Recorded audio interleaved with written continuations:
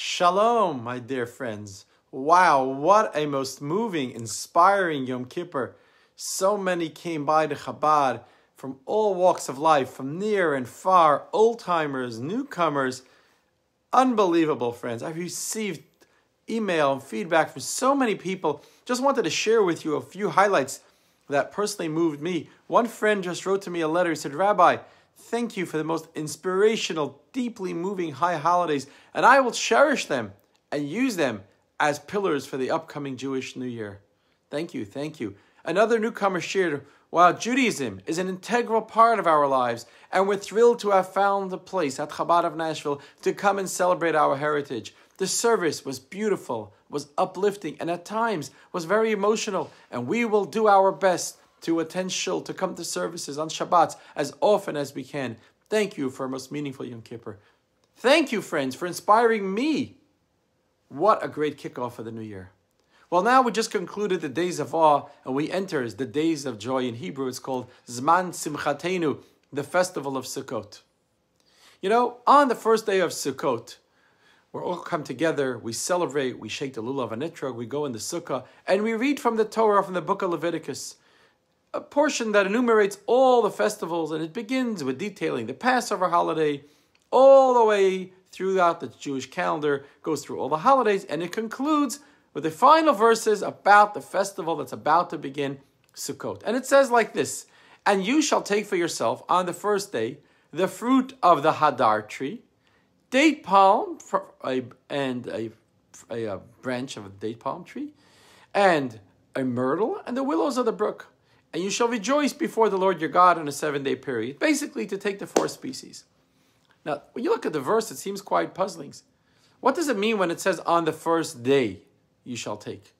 Because after all, the verse concludes that we are to rejoice for a 7-day period. And we all know that we're about to eat way too much food and sit outside in the sukkah for an entire week.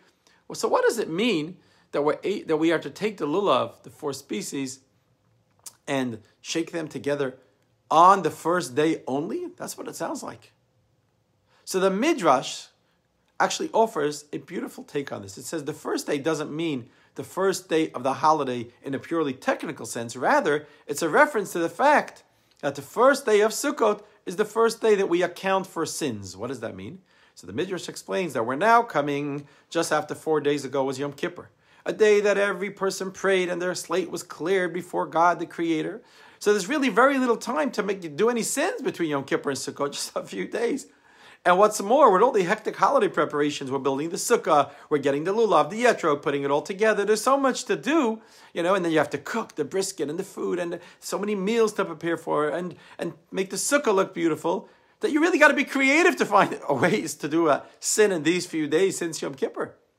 But once Sukkot comes and the dust finally settles, and the last pieces of briskets are consumed, you go into the holiday, you really now you get like a chance to commit a sin. So now when it says that the first day Sukkot is the first day of counting your sins, it's on this day that God starts running the meter on your actions until next Yom Kippur. It's a nice midrash. Some Polish Hasidic rabbis taught an interesting allusion to this phenomena. It says in Hebrew, every letter has a numerical value. The numerical value of the word Satan, Satan, is 359. It's exactly 6 less than 365, the number of the days in the year. So they say it alludes to the fact that the Satan takes like a six-day vacation, when Yom Kippur comes, until the first few days of Sukkot. He took a little vacation. Now that Sukkot is underway, now we can start working. Friends, this is all nice and, quite interesting, but it's a bit bizarre. I mean, why would the first day Sukkot really be a time to think about sin? I mean, it's just a bit petty and criminal-minded calculations that we reduce the beautiful day that we enter the divine grace in the sukkah here. Why are we even talking about sin on this special holy day? The sukkah is a hug from God. Why connect that the first day Sukkot is to atone for sins? So Rabbi Yitzchok Tiechtel, a very holy man, he shared a beautiful idea that explains this bizarre rendering. And and some of the Chabad rabbis would often quote this. And there was a famous Hasidic holy person, his name was Rabbi Yoel Khan, and he said the Rebbe was particularly fond of this idea. What is it? It goes like this. At the first day, accounting of sin means that Sukkot is the first day when we're finally able to bring our sins into account. In other words, until this day, we were afraid of sin. We were ashamed of our past and seeking to put it behind us. But on Sukkot, now we matured to a level at which we're able to embrace our past mistakes and render them a net positive on our religious strife. See, friends, that's the beautiful thing about tshuva, about true repentance, a real, proper return that is actually fueled by love, not by fear. It's able to actually transform the past sin, a troubled history, into something positive. Like the famous sage in the Talmud, Rish Lakish, who he himself was a bandit, a troublemaker, and he became a Talmudic sage. He famously declared, "Great is teshuvah, that it has transformed sin into merit." Because at the beginning of his or her journey, what happens? Or any person, a Jewish person or anyone in a relationship with God approaches God on the New Year Rosh Hashanah. And then following that with Yom Kippur, trepidation, you're serious, you're praying. And it's not just a small dollop of fear and you express remorse or regret and you resolve to do tshuva in the future. That's beautiful. But when Sukkot arrives and your eyes are shining and you're so uplifted and your heart is bursting with love to the Creator, a Jew goes about choosing the nicest type of esrog. And he sweats as he puts up the sukkah and he makes it so beautifully. It's not such a simple thing. You got to run from Home Depot to Lowe's. You got to make it beautiful. But he's so happy to do it because the joy of Sukkot is a joy of being close with God. The teshuvah, the repentance, is shining with joy and love. This joy, this simcha, this love, this transforms all your past sins and mistakes into something just as beautiful. This Sukkot is truly the first day of Sukkot, is when we can actually talk about sin. Because now we're able to embrace the sin and transform the sin. Now, when this idea was presented to the famous Baba Sali, Rabbi Yisrael Abuchatzera, he even added another wonderful layer of depth to this. He said something so beautiful. He said it is customary to visit a water on Rosh Hashanah to cast away our sins. It's called Tashlech. We go to the water, say a prayer, cast your sins into the sea. He said, now the curious thing is that just a few weeks later on Sukkot, we celebrate Simchat Bet She'eva, which means in biblical days, it was called the Festival of the Water Drawing. In the Holy Temple, the Jewish people of Jerusalem would draw water from a nearby stream and pour it over the altar, and it triggered a great big celebration that was over the top. I mean, the rabbis would juggle eggs and fire. It was unbelievable. It actually says, whoever didn't see the joy of the drawing of the water never saw true joy in their life. That doesn't make sense. We just cast all our sins in the water on Rosh Hashanah. Why do we want to go ahead and pour out this water over the altar? And while we're asking questions, why do we choose water as the means of disposal? I mean, wouldn't fire be a better means of sin waste management, getting rid of them entirely? Why throw your sins into water? The Baba Sali answered something so beautiful, so sweet. He says, we're not looking to completely get rid of our sins. Rather, we're casting them in the water on Rosh Hashanah. And finally on Sukkot, we actually go and we retrieve the sins. We transform them. With our tshuva, our repentance of true love, you can go back and redeem those challenging moments that are waiting in the water. So how does it work? That the high rhetoric of transforming the past sounds good. But how does it work? How do you actually do it? I mean, after all, the past is the past. And if there's one thing you can't change, it's history. It happened already. It's objective truth. I mean, how could you just magically go back in time and render your mistakes a net positive? I mean, it's not as if we're granted time machines over the high holidays. So what's really the idea here? Friends, speak to the guy. Think of it. Imagine, speak to someone who was texting while driving and God forbid ended up causing a terrible, maybe even a fatal accident. He would love the chance to fix the past, to take back that moment and just go back what happened a few minutes before and things would be different. There would be no loss. But as much as he would want it, he can't. Because when the deed is done, God forbid lives are lost and he's left with no other option than to feel terrible for the rest of his life. So what does it mean to change the past? So in a remarkable, uplifting talk from the Rebbe, he shares with us a life-changing idea, a beautiful gift. He says, what a proper loving tshuva does, repentance does, is not some magical time machine trick. Rather, it actually gives us a new perspective on the past. From the vantage point of a loving teshuva, we could look at the past, at those low moments of mistake and sin, and recognize that they were painful steps on a journey forward, upward. Because the loving teshuva of Sukkot comes because it's a direct result of the tears, of the chest beating, of the al-chetz on the high holidays. At those heart-rendering moments of when we heard the shofar, and the gates were wide open during the Eilah, when we cried bitter tears of remorse, during those very moments, the joy, love, and embrace of Sukkot was born. This is the secret of life.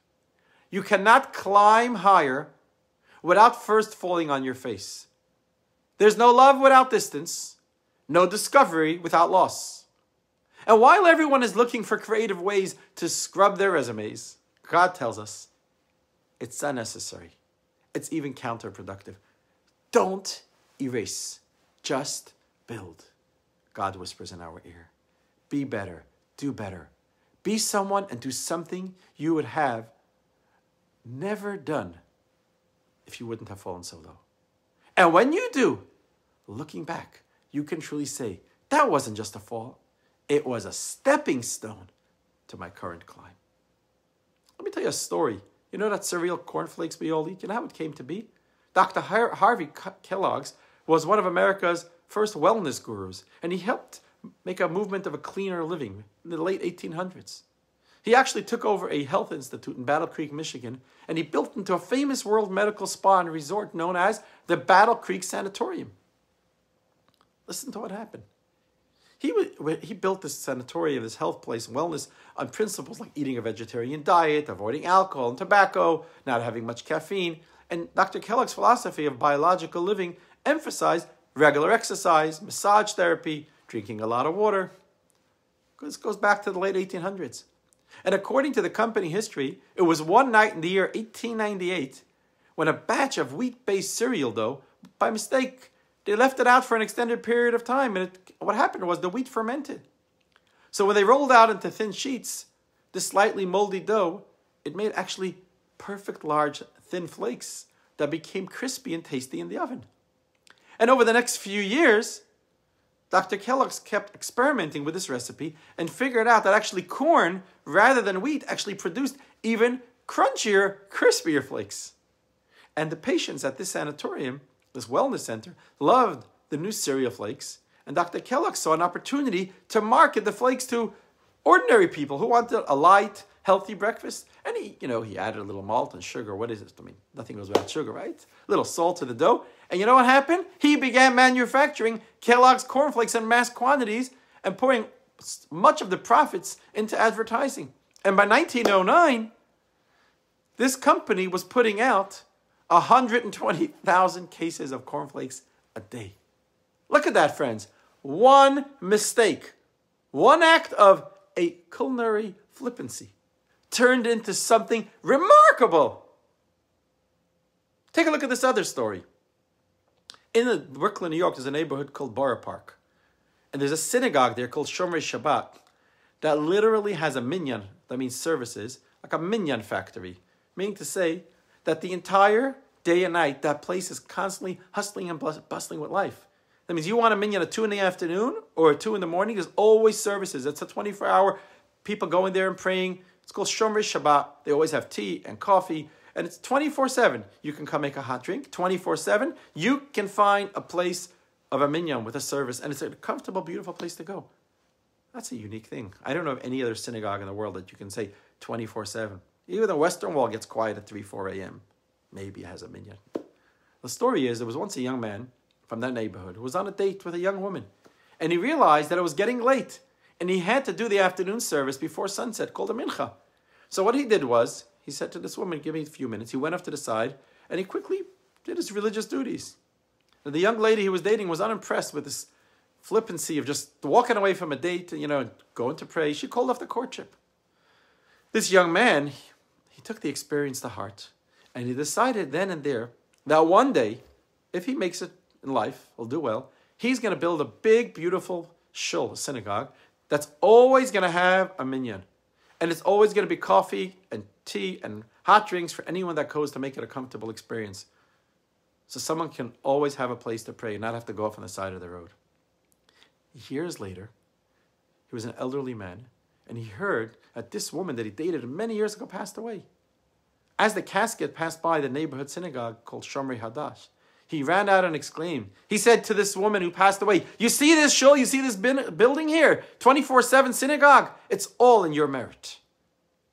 You see, friends, one mistake, one act of religious flippancy turned into something remarkable. You see, friends, we just had Yom Kippur, and we said the prayer of Avinu Malkeinu. We said it throughout the whole high holidays, when we request our Father, our King, write us in the book of merit. You ever think about it? It's an interesting request. I mean, who gets into the book of merit? If you have a good behavior, you do well. It's based on how a person does. If you don't do well, what does it mean? How could you say, write me in the book of merit? I mean, if you deserve it, you'll get in there. I mean, are we trying to cheat the system, saying, God, sneak us into that good book because we asked you so nicely?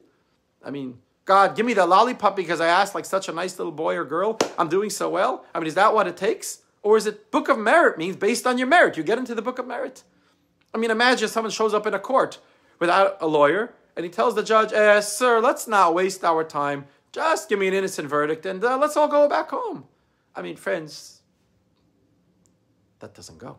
So what exactly does it mean when we say, Avinu Malkeinu Kosveinu B'Sefer Zechuya is God, our Father, our King, write me in the book of merit, in a good book of good things? So it says in Chassidus, we're really requesting, God, grant me the wisdom to understand that my sins really belong to the book of merit. Give me the courage to take a deep breath after messing up and to take the opportunity to utilize that mistake for something good, to make me better. Give me the strength of character to write this script in such a way that the low points are just another chapter in the book of my merit. Please make me one who does tshuva, repentance, that transforms sins into merit. And our Rebbe famously championed this approach. A certain lady once wrote a letter to the Rebbe with a concern. She says she was she wasn't religious.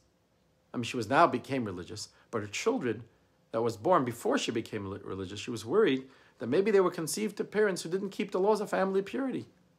So while she did tshuva, she left her past and she became more of a traditional, observant Jewish woman. What should she do with her children that were already living, breathing human beings that were maybe born in sin? And the Rebbe, with his wisdom, he said that one sin never to lead to another sin. So depression and a heavy heart was not the answer to such thoughts. The Rebbe said, our Torah tells us that there's nothing that cannot be repaired. And so, add something positive. If you're concerned about family purity, then channel that energy into encouraging others in doing so. Your challenge can be turned into a stepping stone to inspire others to do what you couldn't do. Friends, just a few weeks ago, Chana and Mendel got married. Many of you have been at the wedding. Many of you have seen pictures or videos. You remember what happened at the end of the chuppah? Mendel took his foot and he stamped on the glass and he broke it. And why do we break a glass by the chuppah? We say so we should never forget as we mourn for the destruction of the Holy Temple. But friends, if you think about it, if you ever go to a Jewish wedding, I mean, it's the sound of breaking glass, immediately what happens after that? Everyone shouts, Mazel Tov! And the symphony strikes a very round, joyous song of Od Yishama, and everyone's hugging and kissing, and they're so happy. Why are we yelling Mazel Tov if we just broke something to remember the destruction of the Holy Temple, a sign of mourning? That seems a bit an oxymoron. But friends, that's the whole point. Breaking something, a moment of mourning, doesn't need to lead to tears and to chest beating. Standing under the chuppah, this new couple, and any new couple, learn this important lesson, that in life, things will break. Yes, they will. There's going to be moments of grief, moments of challenge, moments of struggle, and moments of strife. But no matter. Don't get caught into a loop of depression. Because remember that brokenness will lead to a subsequent wholesomeness previously unmatched. So friends, go ahead, break things, smash the glass, and instead of crying, lift your eyes to heaven and shout, Mazel Tov! Friends, I want to wish you from my heart a most joyous and happy Sukkot. Go into the Sukkah. Feel the embrace of the Almighty God. Take all of the inspiration and everything you experienced over the high holidays. Internalize it. May this be the springboard to spring off into a most amazing year, starting with the holiday of Sukkot this weekend. And may it be that we experience the joy that they experienced in the Holy Temple. True inner joy. Raise your glass to Al Chaim. Go into the Sukkah. Feel the embrace of the Almighty God on this Sukkot. And may it be a true Zman Simchasenu, a holiday of joy and happiness spiritually and materially.